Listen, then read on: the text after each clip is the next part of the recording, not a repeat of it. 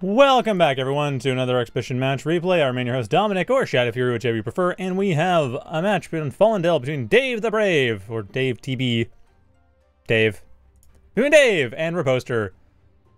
Dave going for Amph and RiposteR also. Amph mirror on Fallendell. What a surprise! Considering that this map has a creek running through the center. Actually, to be fair, for the lack of water on this map, Amph gets played quite a lot. I mean, granted, yes, they do have the water. They can heal off the water, so it's not like it's a bad idea. It's just, there's not that much water, and yet Amph is a very popular factory on this map. But it makes sense. I mean, this is a hilly map, so bot factories are going to be favored, and you have the water in the middle, so Amphbot gets that healing off of it. It's not a bad choice. Both players right now just going for pretty standard opening, duck to, well, conch to duck, both cases. What do we have here? 4 ducks coming in for Dave, and just, is that duck and repeat? Duck and conch? No, just duck and conch. For RiposteR. RiposteR being a little bit more economical as a result. Though, if Dave's going for 5 ducks, that could be scary. I mean, the 5 ducks stacking in use and hitting the right point could completely wipe out RiposteR's economy. Oh, Randy in the chat pointing out that Amph is just popular on every map right now, which, yeah, that's fair. That would explain why they're popular in Fallendell, but then again, Fallendell is a map that does have some side benefits for Amphbots. It's not like it's a bad idea. It's more of a historical thing. I've noticed that throughout Fallendell's history, Amphbot has been a popular map for it. Or sorry, Amphbot has been a popular factory for it. Dave, meeting up with RiposteR's duck. Won't be able to do that much, unfortunately, just with the 1 duck, but now they know. It's an Amphbot mirror. They can clean that up. Have they? No, they're still going with duck. Okay, not going to change off to anything else. Just going to go with duck. RiposteR, on the other hand, just going for a full repeat duck as well. So, actually, is that? Nope, no repeat yet for Dave. RiposteR, however, having gotten that early second conch, is way ahead when it comes to their economy. I mean, Dave, 16 mil per second, RiposteR at 23 and counting. So whatever rushes Dave had planned are not looking likely to happen. The north side is pretty vulnerable, but the south side is where Dave has decided to station all of his ducks and go for the assault, but that is where RiposteR has defended as well. So this fight is not looking very promising for Dave right now. RiposteR, however, losing one of the ducks. Gonna be a little tricky on range. Dave, so far, only taking damage off their ducks, not actually losing anything. So nicely played by Dave there. Getting 1 duck basically for free. Bit of scouting too. North side a little more vulnerable, though with RiposteR's commander there it currently isn't, and with the second Lotus as well, not so much either. RiposteR definitely aware that Dave is trying to go for that rush, and is not going to allow it. Dave, for their part, switching over to Archer Duck, which, yeah, that's more what I would expect. Archers, and I mean, after all the changes, archers and ducks aren't too different. Archers, just, they're a little faster firing. Their projectile's considerably faster. It doesn't home, but it's fast enough that it doesn't really get dodged either. So I can see why you'd go for that. At any rate, RiposteR going, seeing what they can find over to the north side. Like, oh, what can we see? What can we destroy? Same time, over to the south side, they do see that they can destroy a Lotus. Putting Dave's commander, I mean, in not that awkward a position, but hey, now don't have a Lotus they plan to have. Looks like that was just on shift queue as well, so Dave's commander is basically kind of going out of position right now. No, RiposteR is not going to take advantage of it. Pure duck, though. Ah, now there's the archer. Okay. Dave, on the other hand, not sure where their archer's gone off to. Ah, there it is. There's the archer. Right in the center, just hanging out. Not really got much to do, just sort of hanging out. Now, that being said, it looks like RiposteR going for a bit of a pincer movement here. They managed to get... Oof, not quite. Dave the Brave. I don't know if they're aware of that attack that was coming at them, but really it's not an attack. It's just posturing. RiposteR positioning their ducks as best they can to help defend their half the map and help push forward their expansions. They are pretty much even with DaveTheBrave right now. A little bit better energy economy, a little bit better metal economy, but overall, it's basically even. And RiposteR coming in here is probably going to lose all their ducks to these Lotuses. I mean, it wasn't really worth a shot. 3 Lotuses right in the north like that is not something you can attack easily. Same time, more ducks going over to the north to try to reinforce. I don't know why they're trying to do that, because honestly, this is a suicide mission. There's just way too many Lotuses. Like, for ducks, this isn't an option.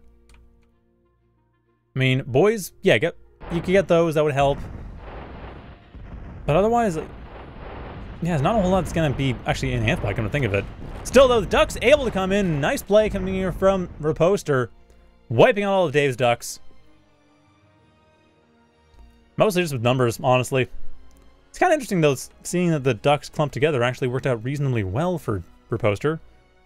Able to shoot past each other, able to get the kills. So RiposteR at this point, getting the reclaim off of some of those earlier attacks, and that means they are in a nice position as far as actually getting quite the economic advantage going. Boys are now on the field, though, and that is going to make a huge difference. And the biggest thing, of course, is going to be any kind of assaults like this are going to be more feasible, though honestly, no, that's not what you use. Really, like I said, Amphbot doesn't have a whole lot. Grizzly kind of works. Bulkhead kind of works. Actually, Bulkhead work okay. But, yeah, with this much defense, it's almost, you just kind of gotta go, you know what, my opponent has spent a good 2,000, like, how much is this? Oh, not quite that much. Good 500 metal over in this section just on defenses. That's like 5 ducks they don't have. 5, well, it's not even more than that. But like 2 archers they don't have. It's 6 ducks they don't have. You know, you got the advantage that way. Don't bother going for it. I mean, right now it's kind of evened out because RiposteR, they lost 6 ducks to those Lotuses. So just cut your losses and attack somewhere else. And probably invest in an early Grizzly too, because you're going to need that. Although, again, boy will help. I mean, you know, attack the Lotuses. The Lotuses don't shoot as fast, and then they can just kind of break it down. Bulkhead out here for Dave, and it's not likely to do a huge amount. Does provide, okay, it does provide a bit of a meat shield for the boys, at least. So not nothing. But I don't think RiposteR really cares. Dave's main base under heavy fire. Looking pretty looking pretty bad here. One of the Lotuses goes down. The factory probably won't go down. The attacking force is getting thinned out rapidly. But a couple of caretakers do go down, and that... Oh, that was, I don't know if I'd call it successful. That's a lot of reclaim that's now been donated into Dave's base. For 2 caretakers, that really wasn't worth it. The attacks over to the side, much more effective. And yeah, the boys are doing what I expected them to do, I mean, slowing down the defenses and making it a lot easier to kill. But unfortunately, having lost that entire army as reclaim in your opponent's main base really wasn't the time to do that. I mean, yeah, it's like, that's sort of a late game, end game thing. I mean, maybe RiposteR thought they got a strong economy, they can push it, they're making it work. As it stands, they're not that far behind in attrition, and their economy is pretty strong. So while Dave might be able to reclaim their way back into some level of parity for a minute or two, RiposteR is able to rebuild basically now. Like, they have rebuilt within a minute. So they're not in trouble the way that they would be if they had been behind. Actually, oh, RiposteR, oh, okay, interesting idea. Just go for Stinger, I guess. Just have that be your siege option. So on the north side, RiposteR's just fighting defense with defense. South side, though, is where RiposteR's armies clashing with Dave's and finding some progress, but actually having a bit of a hard time. The boys aren't getting a lot of hits, and the ducks and archers doing their job, though. So at least that is something. That is thinning out Dave's army considerably. But RiposteR not confident enough that they can take this on completely, and I don't blame them. And at the moment, it is proven to be rather difficult to pull off. So Dave right now, they are able to hold on to the south side of the map. North side of the map is a bit of a different story, though. RiposteR getting tons of reclaim off that, and they have more than enough energy and build power to make use of it all. Getting a plate on top of that, too. There's the Grizzly. Actually, rather late, 60 metal per second Grizzly, but to be fair, that is a good time for a Grizzly. It's late, based purely on how quickly Grizzlies are typically purchased, or how quickly the construction typically starts, but honestly, 60 metal per second is a good time to get that Grizzly going. That'll take about a minute or so, or not even. 30 seconds to come in here. Yeah, I mean, 2,000 metal on 60 metal per second. Yeah, 30 seconds is about right, 35 seconds or so. So with that, RiposteR should be looking to take out this north side pretty thoroughly. I mean, Badgers coming from Dave, they had switched over to Rovers earlier during the attack. During the attack in the main base, and that is putting RiposteR in an awkward position. RiposteR having doubled down on Amphbots. Again, they're a bit of an awkward spot as far as siege options go. The Grizzly is up. The Grizzly is looking to go to the south, though, and help support the boys that have been attacking the south side of the map. So the north side is looking a little awkward right now. Oh, and you have the Impalers, too. Okay, that's not going to last for RiposteR. This is not looking good. RiposteR, they're trying hard, but it's just not going to happen. Still, they have overdrive setup that's about to really, well, not really push forward. I mean, they got most of the overdrive off of the geothermal plant here. But, you know, it's the thing. Let's build that up, finish up the connections, and they should be at least able to put a little more power into their overdrive. But again, RiposteR's just ahead based on every factor. Like, they have more of the map, they have more reclaim, they have now more overdrive coming in. And these boys doing an amazing job over to the south side, because Dave, with their focus over to the north, leaves RiposteR open to just take out the south as best as possible. Take out a few metal extractors, take out a bunch of defenses, kind of isolate out the southern crescent here. They might be able to, I mean, Dave might be able to take out the army right now, and honestly, RiposteR might want to retreat, but this is still looking like RiposteR is going to have a reasonable amount of success here. Takes out a few Badgers, takes out a few Ducks. But unfortunately, their units just out of position on the attack. This is not looking great. Even with support forces coming in, more Ducks coming around the side. I mean, Dave's army is just, it's tankier. It's tankier, it's higher range. It's better at just enforcing attrition on their opponents. The Grizzly coming in will be of some help, but this honestly isn't necessarily the best place to put it. I mean, it'll help against the bulkheads. That's the main thing. It'll still take 2 shots to take them out. But the problem is more, this isn't really the best use of a Grizzly. Like, Grizzlies work best when they're fighting up against big entrenched positions. Against a bunch of units like this, especially a bunch of boys, you build those to counter Grizzlies. So, Badgers as well, that's a great unit to use to counter the Grizzly. So honestly, I do not agree with this positioning from RiposteR. They do have enough metal coming in just to completely brute force it, so it's probably going to be fine. But it's not, to me, the best use of a Grizzly. Like, either attacking the north side or the south side and just leaving the center somewhat contained, that to me would be the best use of a Grizzly. But, like I said, they have enough metal, they have enough economy, they can just brute force this regardless. And they do have a conch here to repair the Grizzly to help the attrition, but can only help so much. Even 7.5 metal per second, its repair speed can only go so high.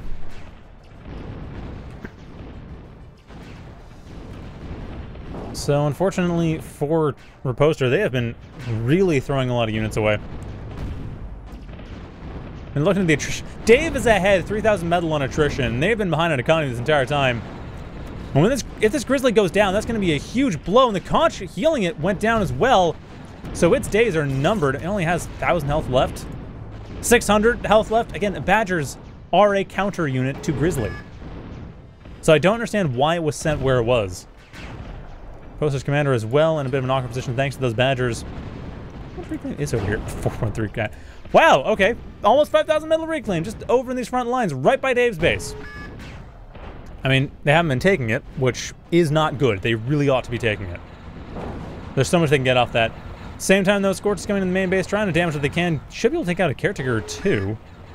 1 goes down, 2 goes down. Scorch is dying in the process, but still, 2 caretakers is actually not much. No, those were spares. Those are redundant.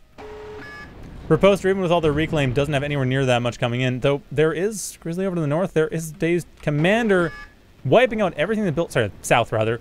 Wiping everything that built over to the southeast. RiposteR, their Grizzly is trying its best. Dave's Commander is certainly in an awkward position, but these Lotuses are going to kill it before it gets able to get those last few shots off on Dave's Commander. And again, not the best. That's an okay position for Grizzly. That's fine for the Grizzly. Unfortunately for RiposteR, they just lost a lot over the south side in the process. Fortunately for RiposteR, they do have their Commander still alive, near enough to reclaim fields they can take some advantage of it, as well as some conscious near reclaim fields. They have options.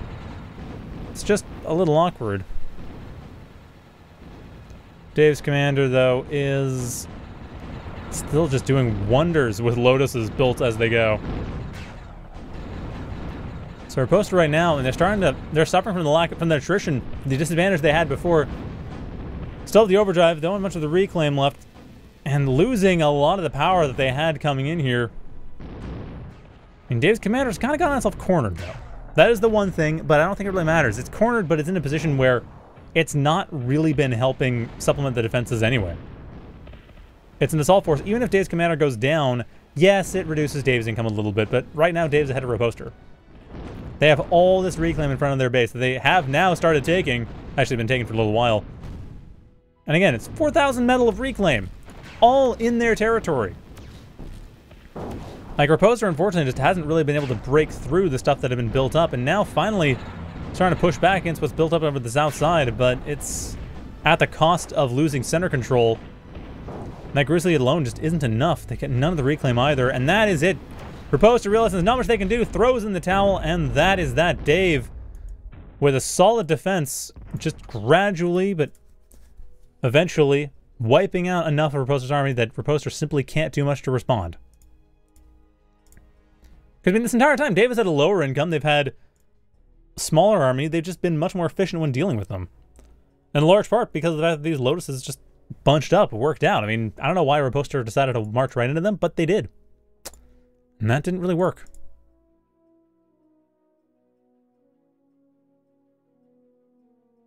And Dave in the chat actually pointing out that RiposteR resigned a little early, and I'm inclined to agree. I think RiposteR could have turned this around. It was a bit tricky, though, but if Dave's Commander had been killed, which, speaking of, what the heck is Dave's Commander? Ah, it's over here. Yeah, if Dave's Commander had been killed, then that would have opened this back up. RiposteR could have retaken it. If they had held the center in the meantime, which I think was doable. The Badgers, they're scary, but the thing is, you throw a bunch of ducks at them, you'll be fine. So it's possible for RiposteR to deal with that while rebuilding the southeast. And then Dave, yes, they have all the reclaim. That's the one thing.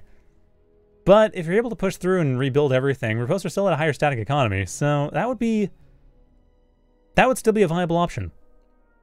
Rebuild the south and gradually cut through, breaking down all the defenses over to the south side of the map while holding the center. It's a little tricky to pull off, especially having lost a lot of the army. Honestly, I think the Grizzly positioning did RiposteR in. They'd gone to the north and started attacking there, or gone to the south and started breaking up the defenses. That would have helped a lot more.